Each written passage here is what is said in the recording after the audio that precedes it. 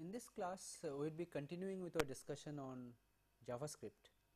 If you recall, in our previous class, we had talked about the basic object oriented characteristics of the JavaScript language, how it can be embedded inside an HTML document, and through examples we try to illustrate some of the basic properties or some of the basic capabilities of the JavaScript language, how some of the very commonly used features of the language can be used and implemented as part of some example code, and we had looked at some of the examples in that regard.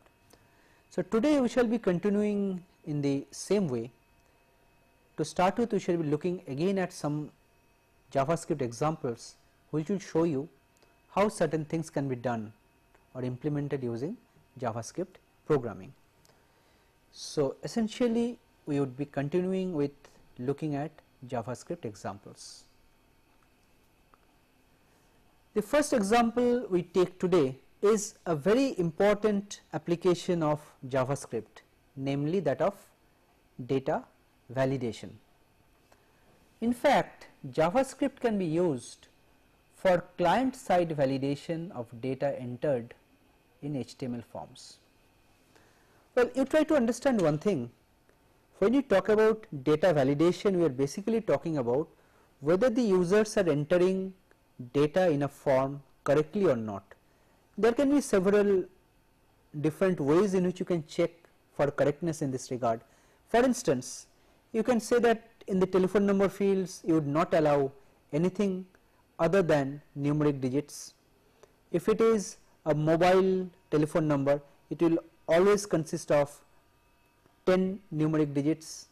If it is a roll number, for example, say it will consist of exactly 7 numerical digits, and so on. A name can consist only of alphabetic characters and full stops possibly. So, these kind of simple rules you can formulate, and at the time of data entry you can carry out online validation. Now, without JavaScript, this validation could be done using a server side script. After you enter a form, you submit the form data to the server like this. Suppose on the client side you have a form which is displayed. Okay. The user can fill in these forms and can press on the submit button. After the submit button is pressed, suppose this is your web server.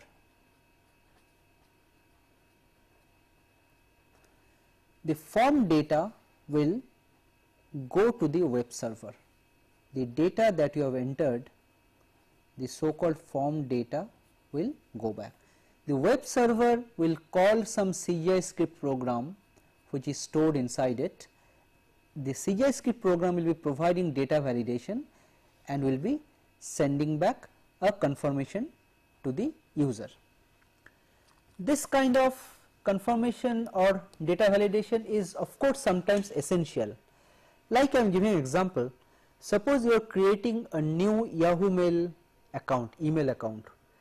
There at the time of registration you have to type in the name of the ID that you want. It is possible someone else has already holding that ID you are requesting for. So, the Yahoo server has to check in its database to find out whether that ID is already existing or is available to you. So, this check can be done only at the server side because you need to check the Yahoo database. But there are many checks which can be done at the client side even. You need not disturb the server with these kind of simple checks, right. These are called so called client side validation techniques.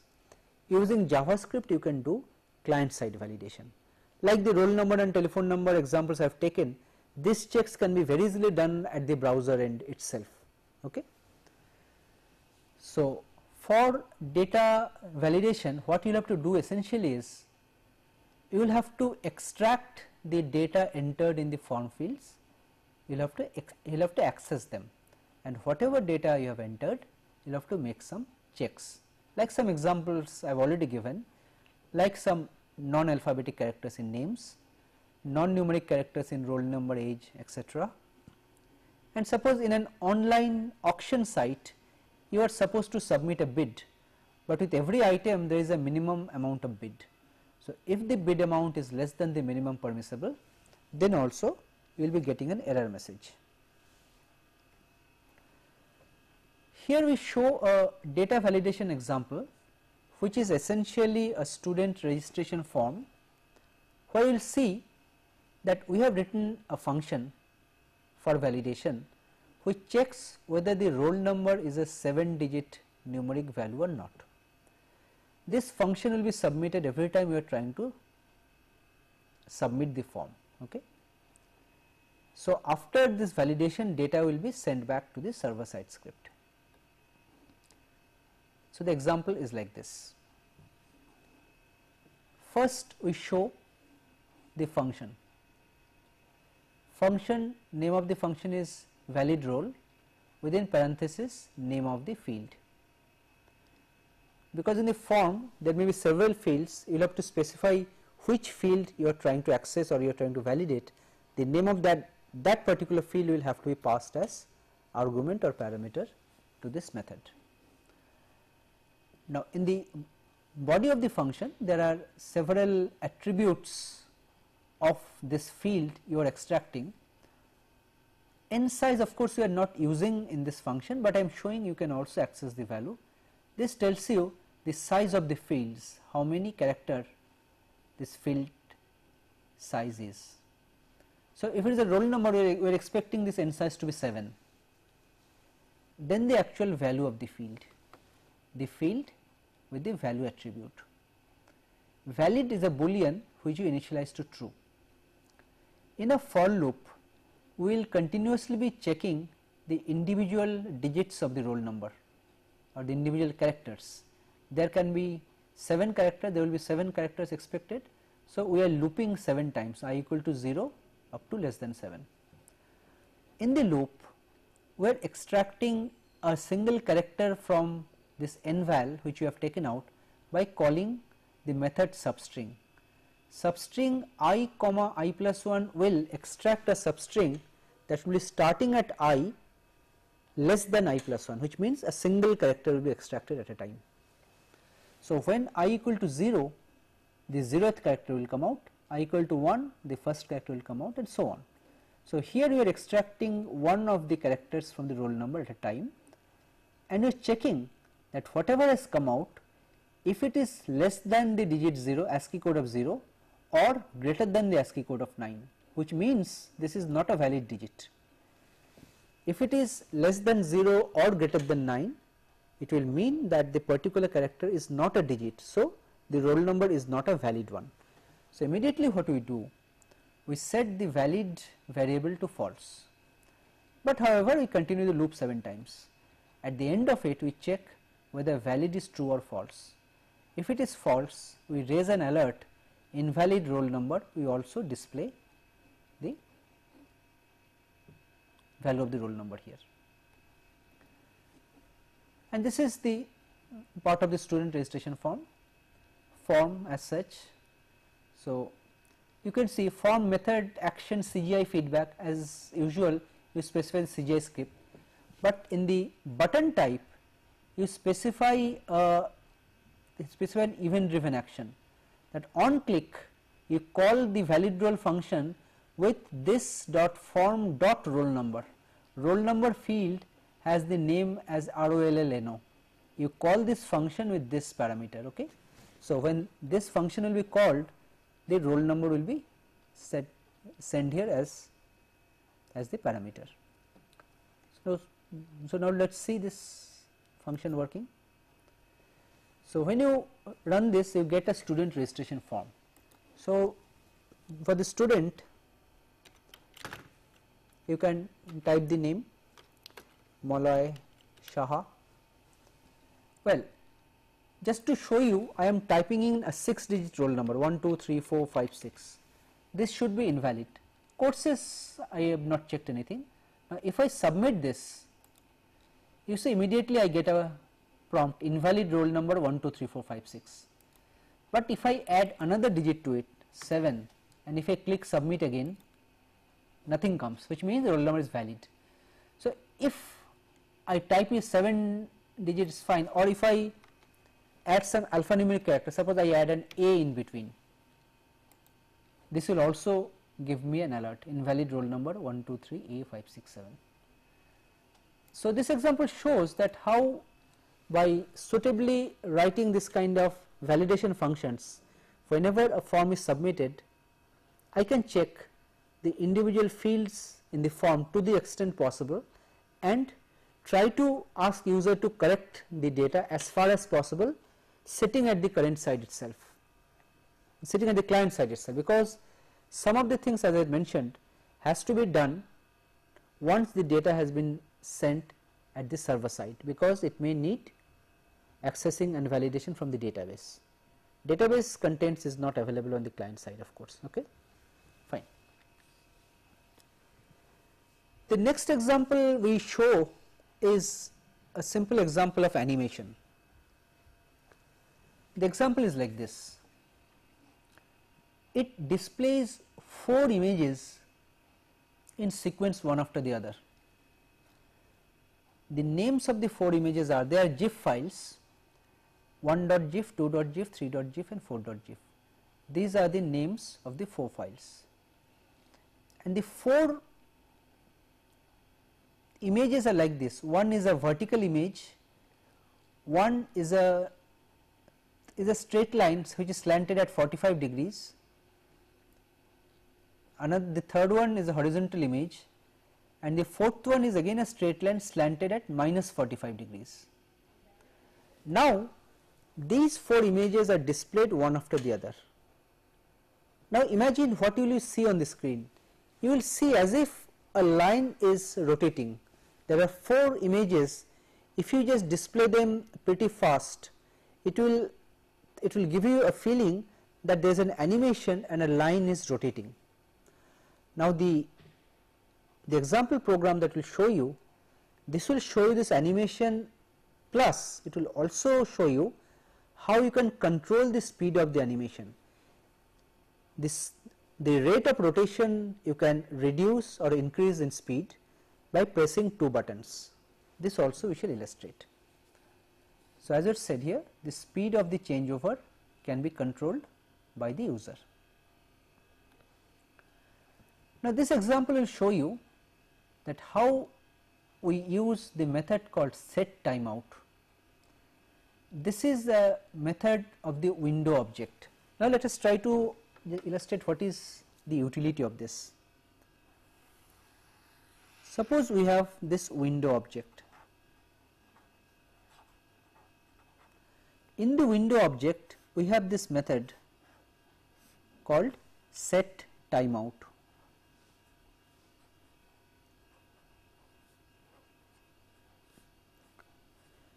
Now, we will see how we can pass parameters to this.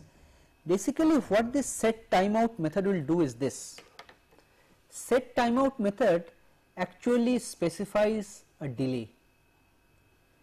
That delay is specified as an integer number that represents the delay in milliseconds, right?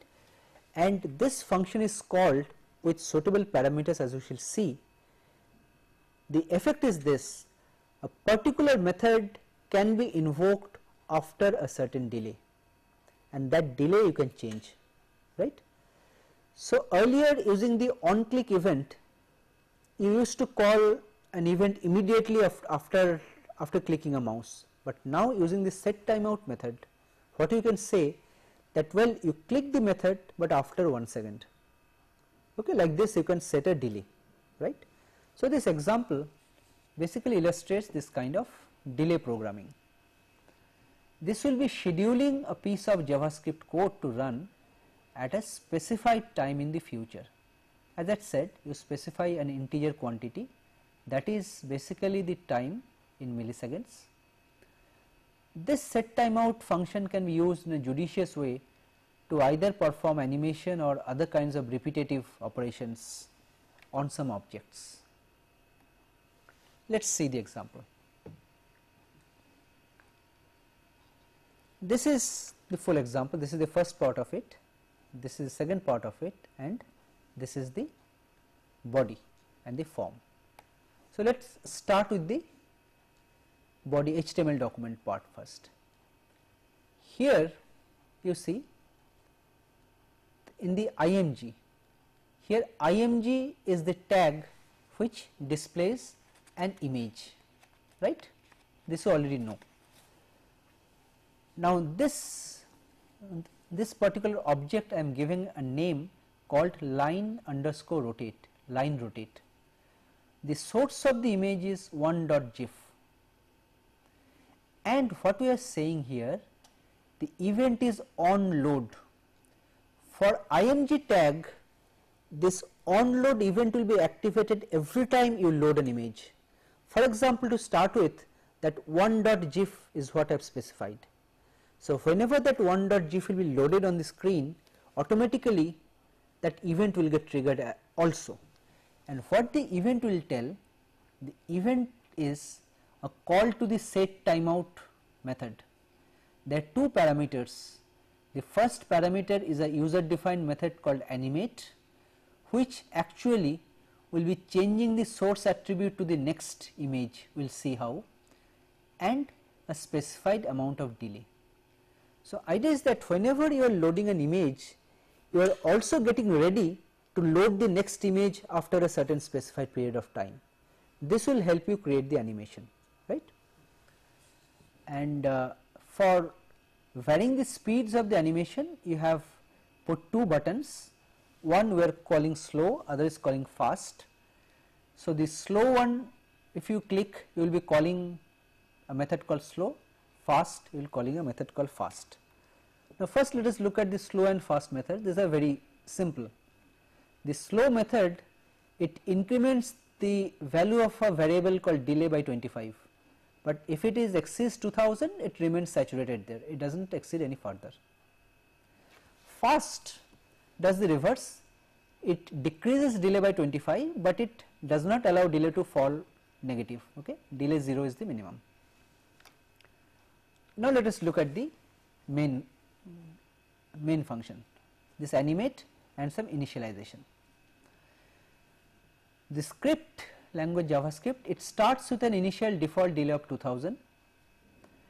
Number is a variable which you use for this image, because as I said, the 4 images are named as 1.gif, 2.gif, 3.gif and 4.gif. Number is that 1, 2, 3, 4. Okay. So, initially since it is 1.gif, it is set to 1, and I am creating an array and I am storing it in image sec, and in a loop I have 4 images. I am assigning a new image object to each element of this array.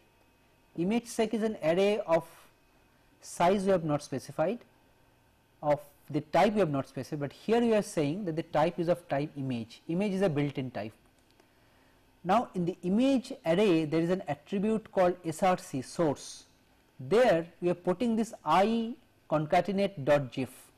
So, in this loop the first one will get 1.gif, second one will get 2.gif and so on. Number to start with is 1. Now, in the animate function you see what I am doing here. Line rotate, if you recall, this is the name of the image. Just see, in this image line rotate was the name of the image attribute. So, there is a source attribute of line rotate src, which means which image is currently being displayed. Now, I can directly change the source attribute of an image to load another image. So, you see that if in the animate function I go on changing the src attribute of an image, then it is the same image, location is the same, but the image is going on changing. So, this kind of animation I can implement very easily, and every time I do this I change the number to one more, number plus, because I am accessing a particular element from this array, and if number is greater than 4 I again set it to 1. So, let us see this program working now. So, you see there is a small arrow which is rotating. If I press fast, the speed will go on increasing, it is becoming faster and faster. But if I press slow, it will become slower and slower, right. So, in this way you can see you can create very simple animations. The next example we look at is that of creating some simple scrolling text messages. Now, sometimes we need to have some messages scroll either on the main body of the document or on the bottom of the screen. The example that you show, the scrolling will take place at the bottom of the screen. Now, here we will see we will be using a method called scroll, which is a method you can use for scrolling. So, let us see the program. This is the first part of it, this is the second part, and this is the main HTML part. Now, let us start again with the HTML part. Here the text body we had set as white, background color is blue. On load, window dot set timeout is saying that whenever the page is loaded, this is the event, we are immediately setting a timeout on this window object, and in the timeout we are specifying scroll within parenthesis s width. Well, here we will see the significance of this, and delay is the amount of delay. So, with this delay you call this. Then there is a message, look at the status bar, etc., etc. Let us see what is there in the body of the code. Message is a string which you have initialized, this is a welcome message. S width is the width of the string, maximum by default 100 you have taken, and delay also you have taken 100. If you change this value, the speed of scrolling will differ. In the function scroll, well, here I am not going into the details of the calculation, but actually what we are doing, this is status message is initially set to null. If the starting point is greater than this s width 100, then you go on decrementing start, and you again set window start timeout scroll from start, because you see when you are displaying the scrolling message, there is a beginning portion, there is an ending portion. If during scrolling it crosses start, it will again have to start from that point. That is why what I am saying, if start exceeds the width that is allowed, you start decrementing start by 1 and you scroll starting from that position. This is the beginning point from where you start the scroll. Else, if it is less than equal to s width and start greater than 0, these are all some calculations you can find out for the effective scrolling on the screen. I am not going to detail of this, but the place where the message actually gets displayed on the status bar is here. Status is an attribute of the window object. Window dot status is whatever gets displayed on the status bar at the bottom. So, this string I calculate based on a certain point in time, then I assign it to the status bar. What happens is that every time I make some modification to the message and go on assigning, and modification is such that it will be shifted by one place. So, I will effectively see that the message is scrolling on the status bar. So, every time I do it, I also set the timeout to again call scroll after a certain delay. So, again this continues, if it crosses the other end, we do the same thing. So, I am not going to detail of this, let us see it working. You see at the bottom out here, there is a message which is going on scrolling, right. This is a welcome message, this is the message. See, it goes out, goes out, goes out, and again it will start coming out here. The whole width is 100, it starts from this 100 position. Okay. So, this is how this is implemented. Okay. Now, let us take an example which will talk or which will browse through the history of the pages viewed by the browser. So, here we are talking of the history object.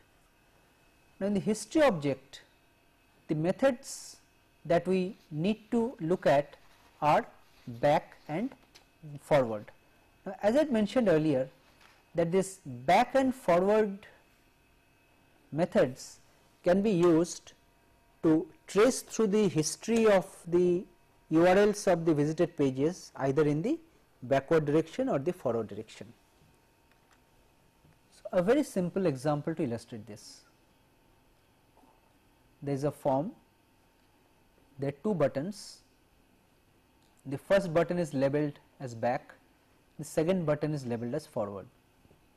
Now, what I am saying here is that if I click on the first button, on click, I am invoking a built-in method called back, which is a part of the history object, history.back. But if I click on the other button, I am calling history.forward, right. So, let us see. This is the screen as it looks, but since it is open, there is no history. If I press forward and backward, nothing will happen. Backward will make me come back here to the previous place from where I had gone. Okay. Now, let us suppose from here I type a URL. I type the URL of the IIT Kharagpur website. So, I go to the IIT Kharagpur website.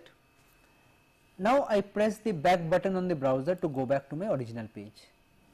Now, here if I press forward, I should go back to the next page in the history. I press forward. So, you see I go back to my page here. Now, if I press back, I again come back here. So, like this in many pages, when you design a page, you also have a mechanism to browse through the sequence of pages you are going through. Suppose you have a website, you have created a website where you have created some online learning materials, where you are going through the chapters or the different sections of a book. So, as you go forward, sometimes you may have to go back and see what was there previously. So, there can be the forward and backward navigation buttons as part of the page itself, which if you press will make you go back and go forward, right. Sometimes you may want to know what kind of browser the user is using, because you know that there are so many facilities or features or tags that are available in HTML. There are so many other utilities that are supported by some browsers, not supported by some other browsers. So, a document which you have created, it may load and get displayed very nicely on Internet Explorer, but it may not display properly on a Navigator browser, for example. So, in order to take care of this problem, it would be nice if the document itself can be, you can say, powered with some JavaScript code which can check or find out the kind of browser and accordingly would expand some code or means write and generate some HTML code which can be properly handled by that particular type of the browser. Okay. Now, let us see how we can do this, how we can detect the type of browser that we are using. Now, whenever we are using this feature, the object that we would be using is called Navigator. Navigator is the kind of object. This traditionally this name Navigator comes from the Netscape, because these objects were initially developed by them, but actually Navigator means a browser kind of an object. An app name and app version are two attributes of it. App name actually returns the name of the browser and app version returns the version of the browser. Now, as you will see, this name and the version is not just a very simple string, but a very complex string which consists, in addition to the browser name and version, a number of other information also. Okay. So, let us look at a very simple example to illustrate. So, I am showing only the JavaScript portion of the thing. So, first we are extracting the app name portion of navigator, we are assigning it to browser name. Secondly, we are storing the app version attribute value into browser version. Then you are checking the name, whether it is Netscape or Microsoft Internet Explorer. These are the default names of the browser name. Okay. So, if it is Netscape, then we are giving an alert hi Netscape user and concatenated with the browser version, or otherwise we give an alert hi Explorer user browser version, otherwise we say it is an unrecognized browser. Now, here we show an example, here we are using Explorer. So, we should get an alert like this hi Explorer user and concatenate with the browser version. You see, as you run it, you get an alert. Here the font size is small, I will show you. Hi Explorer user 4.0 compatible MICs Windows. Well, I have just inserted a document right ln after that, so that you will know what is exactly shown here. After pressing OK, you can see it like this. Hi Explorer user, version is 4.0, compatible, MSIE 5.01, these are the versions, Windows NT 5.0, which version operating system it has been running. Okay. So, in addition to the browser version, you get a lot of other information. Okay. Fine. The next example shows that how we can make, or means how we can carry out simple password protection in your document, because this process of password protection is sometimes quite important. This is a very simple script that is being shown, and actual password protection script will be more complex because you would not like to store the password in plain text as here. So, let me first explain this one. Password is a variable you are defining. Good password is say Kharagpur, this is my good password. Then you are calling a function called prompt. Prompt is another kind of pop-up box feature which Java supports. In prompt, this enter your password is a string that you have passed, and what will happen here is that when this prompt box will come, there will be an empty box which will be coming below it, where you are prompted to type in the password. So, prompt box is something similar to alert, but something more also. Here the user is supposed to type in something. Okay.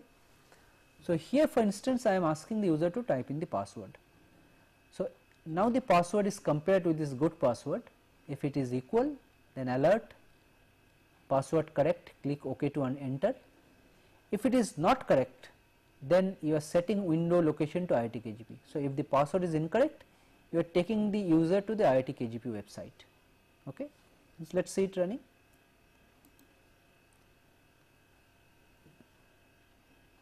So, here when you run the code, you get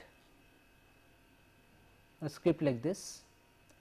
So, here you are prompted to type in a password. Kharagpur is the password, I am typing the Kharagpur, I press OK. So, I go to the page.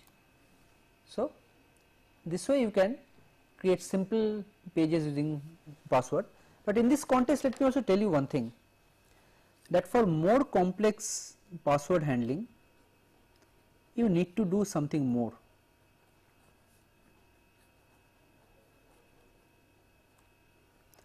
That something more is like this. See here for instance I have stored the password called Kharagpur as a plain text as part of the document. Now, if you do this, a hacker or an intruder can easily get hold of the password. So, this is not what you are supposed to do. Rather, what you will be doing is that you will be using something called a one-way hash function. what this one-way hash function will do is that the password that you type, this password will be sent to a function which will be generating some hash code. Now, this function can be very easily written in JavaScript, and this function can be executed at the client side itself. So, what you do here is that you are not storing the password or you are not showing it to anybody. You are actually transforming the password into a hash code, which is a cryptic code, which is very difficult to, you can say, memorize or remember. Even if you remember it, this is called one-way hash function because the reverse process is not possible. Given the hash code, you cannot get back the password. So, now the idea is this: instead of storing the passwords, you can store the hash codes as part of the browser. When the user wants to authenticate himself or herself, user will be typing in the password and that hash function will be computed, and the computed hash code will be compared, right. In this scheme, in no way can an intruder steal the password, right. So, this is what is done normally for a good password protection scheme, but the example that I have taken is a very simple one. Okay. Now, let us look at a feature which we find quite often in many of the websites. This is called page redirection. See, it happens like this.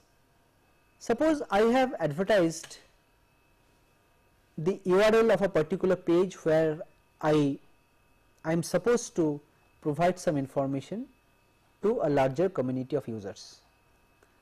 Now, what the situation will be that this is the web site which I have advertised, so that many users will be trying and accessing this website. But what might happen is that the actual information that I want to advertise, I want to share with all these users, that may be residing in some other web server.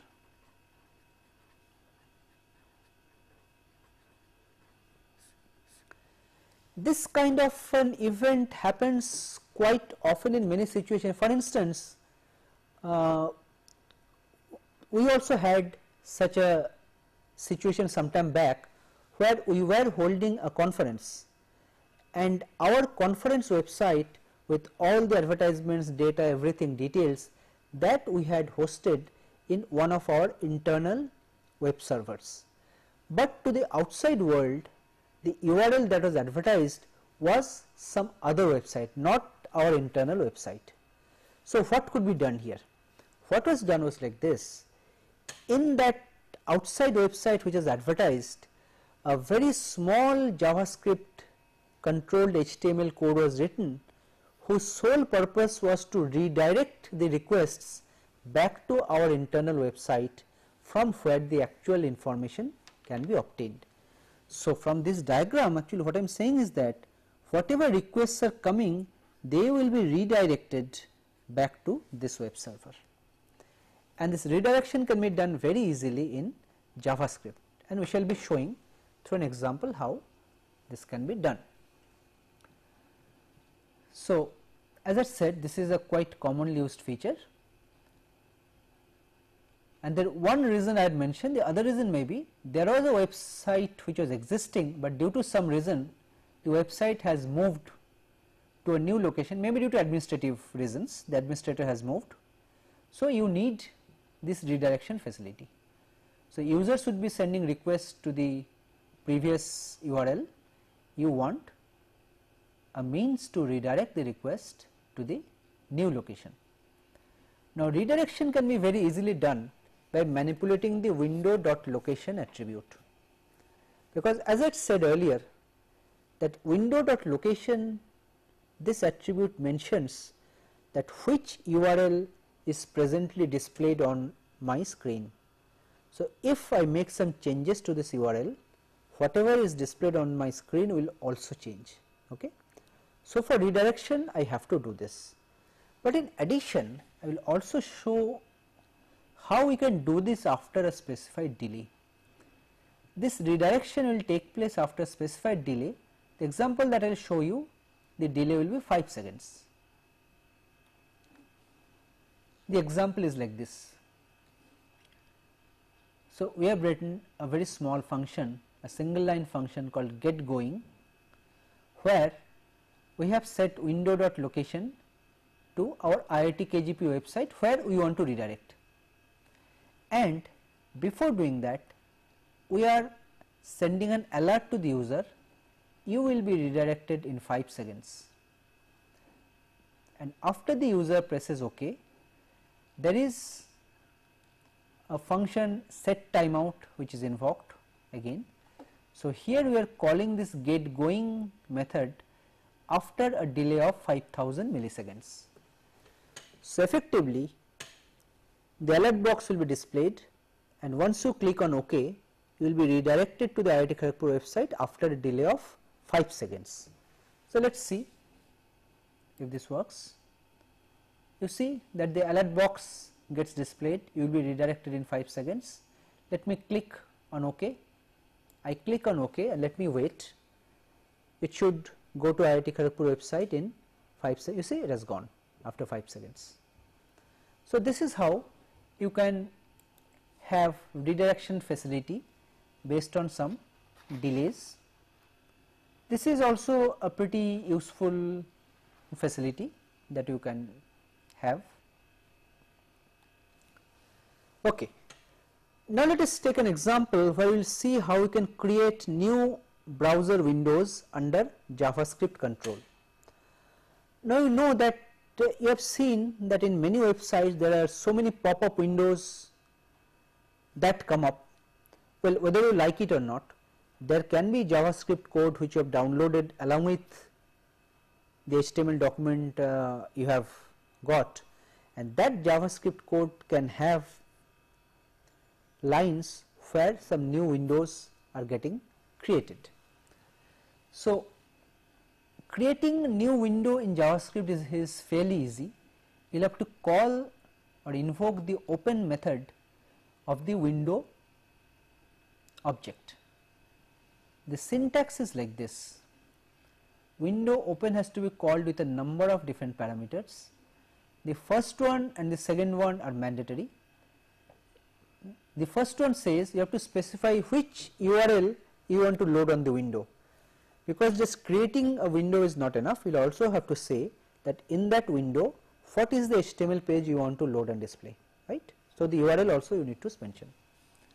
Second one, in order to refer to the window, for example, if you want to close the window later, you have to give a name to the window, followed by a list of optional attributes. Now, there are many window attributes which you can give. I am just mentioning them. Width and height, specify the width and the height of the window in pixels. For example, you can give window width equal to 300, height equal to 200 for example. Resizable is another attribute which can be either yes or no. This tells you whether it is possible to change the size of the window later or not by dragging the corners. Scroll bars, again yes or no, whether you need scroll bars with your window. If you say yes, then scroll bars will appear automatically, otherwise scroll bar will not appear. Toolbars, again yes or no. Status bar, again yes or no. Menu bar, yes or no. So, means all these optional bars which you typically see on a window, on a browser window, when you create a new window you can tell whether you really want these bars or these features or not. You can say either yes or no. And the last attribute says copy history, yes or no. Copy history means, say from a master window you are creating a new child window. If you say copy history equal to yes, then the URL history that was existing in the parent window, that will get copied into the child window. If you say no, then the child will start with a null history to start with, but subsequently as you go on, the history list will start growing. Okay. So, I will show an example here.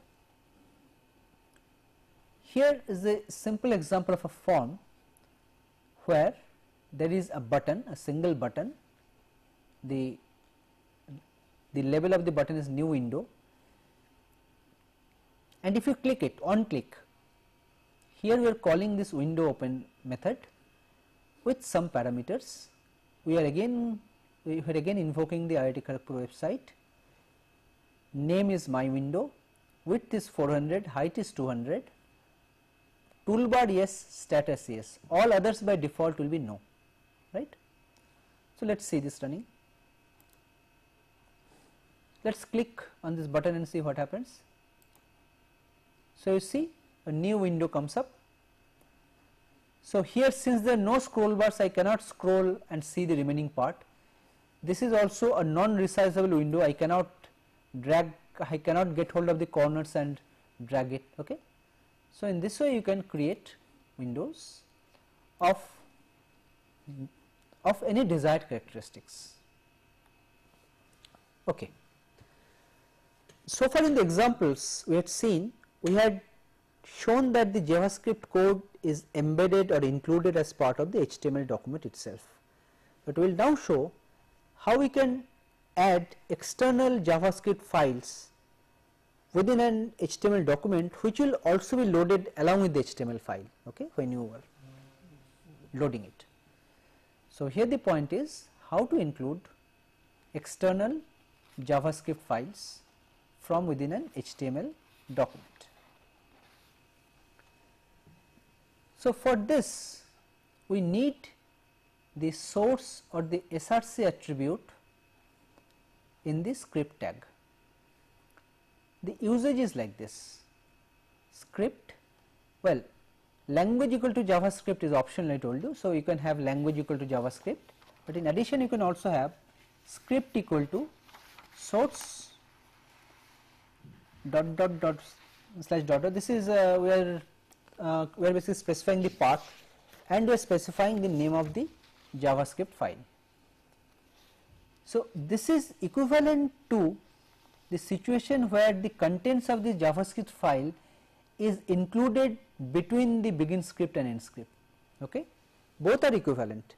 So, instead of including all the lines between begin and end scripts, you can put the contents in a file, you can store them as a file and include them using the src attribute to link to that particular file. Okay. So, this, as I said, this will behave exactly in the same way as if the contents of the specified JavaScript file appeared directly in between the tags. There are certain advantages here. Less code has to be written and stored. Well, this comes from the fact that many different pages may be having similar requirements. So, you may have to write similar JavaScript functions for a number of different HTML pages. So, instead of writing them along with each and every such document or page, if you can store or create a master JavaScript file and include it from many different files, it would be fairly simple. Like what I am saying is that, suppose you have a master JavaScript file, JS file, which you have created, which contains the commonly used JavaScript methods and functions. You can have several web pages, and all these web pages can include this master JavaScript file with it. So, this will obviously reduce the number of times you need to type the same code in the different files. That is why we say that less code has to be written, also less code has to be stored. Okay. So, as I said, the commonly used code can be shared. You need to store only a single copy of this shared code on the web server. There are some other advantages. It is faster. Like what I am saying is that, suppose here I have a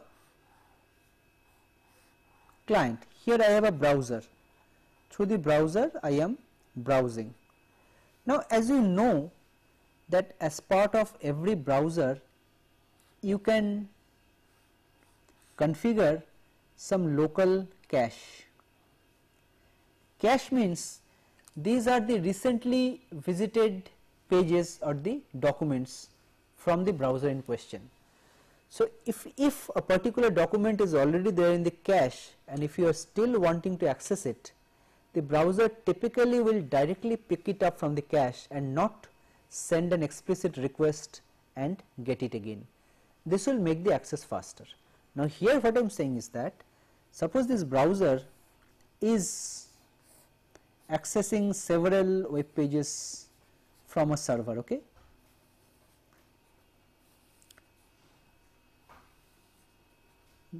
The browser will be accessing these different web pages from the server, and it is possible that along with all these servers there is a common JavaScript file which they are sharing. So, what will happen is that when the first time the first page is downloaded, this JavaScript file will also get downloaded, and this JavaScript file will be stored on the cache. Now, for all subsequent page accesses, all the other subsequent pages also will be having a link to the JavaScript file, but that JavaScript file is already in the cache. So, access will be much faster. You need not have to go back to the web server every time to load the JavaScript file. Okay. So, this is what we mean by saying that can be cached, thereby allowing faster loading of the pages. And secondly, the src attribute specifies a JavaScript file. It is not necessarily true that the JavaScript file need to reside on the same web server as the pages from where they are referred to. JavaScript files can be loaded on a web server xyz.com. My web pages which link to that JavaScript file may be stored in some other web server abc.com. So, in that way this is more general. Over the internet you can have a library of JavaScript code in one place, and from all other places you can have linkages to them, right. So, in that sense this is quite flexible. So, this is what I have already mentioned. There is something called JavaScript URLs. Just like you can specify a URL to identify a particular object on the internet, you can use JavaScript URL. This is a URL following the keyword JavaScript colon. This actually specifies that the body of the URL is an arbitrary JavaScript code. What I mean is this: suppose you have a URL JavaScript colon something. This something is considered to be JavaScript code, and if it is included as part of the URL, that is directly executed in line, and there is no need to have that begin script end script coding before and after it. Okay. And within this URL you can have multiple JavaScript statements also, and if there are multiple statements they need to be separated by semicolons. Some example here: JavaScript colon where today equal to new date. This is a JavaScript statement. Where a new object of type date is created, it is assigned to today. Colon, there is a semicolon, there are two statements. In the next statement, this is just a part of an HTML document. H2, the date is today. So, in a JavaScript URL you can have several such JavaScript snippets separated by semicolons. But what happens if such a JavaScript URL appears in an HTML document? What will happen is that all the JavaScript code will be executed, and whatever is outputted by the last JavaScript statement, that will be included as part of the HTML document. The others will be ignored. Only the value outputted by the last JavaScript statement, that will be included in the surrounding HTML text.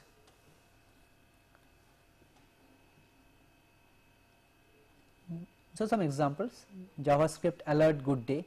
So, this will produce an alert, and you can also have JavaScript URLs as part of the href value of an hyperlink. So, with this we end the discussion on today's lecture. So, now let us very quickly look at the solutions to the questions which we had raised during our last lecture, lecture number 25. So, the first question was, what is the main difference between Java and JavaScript programs with respect to their execution? Java programs, as we had mentioned, are compiled into bytecode, which are then interpreted by the Java runtime, which are typically part of the browsers, while JavaScript programs are downloaded to the browser in source code form and are directly interpreted. This is the main difference. How is JavaScript made platform independent? Now, all present day browsers have the capability of interpreting JavaScript code. JavaScript codes are downloaded onto the browser in source code form, which are interpreted. So, in this way, JavaScript code can run on any platform, on any browser. This way they can be made platform independent. Give an example of a JavaScript object and a method. For instance, document.writeLn, if we write like this, document is the object, writeLn is the method. These are separated by dot. What is the difference between the confirm and the alert methods? In confirm, a message box is displayed with a choice being asked from the user to press either OK or cancel. It also returns a boolean value depending on the key pressed. But in alert, only a message box is displayed where a single OK button is there. Give an example to show how the value of a form field can be accessed. It can be accessed as the name of the form dot name of the field dot name of the attribute. Like this, f is the name of the form, roll number is the name of the field, value is an attribute of that field. What does document dot write produce its output? This I had mentioned repeatedly. This will produce the output to be merged with the surrounding HTML document. So, now some questions from today's lecture. What is the purpose of the set timeout method? What are the purposes of the back and forward methods in the history object? How can you find out the browser type and browser version number through JavaScript? What do the location attribute of the window object signify? So, in our next lecture we shall be continuing with JavaScript. So, with this we come to the end of this lecture. Thank you.